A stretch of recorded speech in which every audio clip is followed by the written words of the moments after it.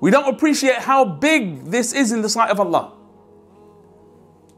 The Prophet ﷺ, he made it very clear to us.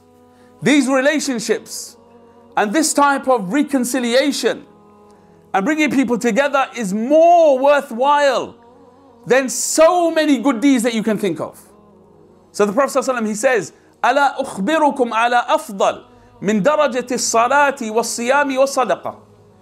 He says, shall I not tell you of what is greater in status, is better than the rank of extra salah, than the rank of extra fasting, than the rank of extra charity?